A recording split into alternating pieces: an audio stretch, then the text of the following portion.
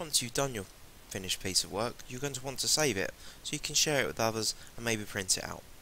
To do that, go up to the File menu, click on Save As, and then navigate to the desktop. You may need to use this grey bar if you can't see it to start with.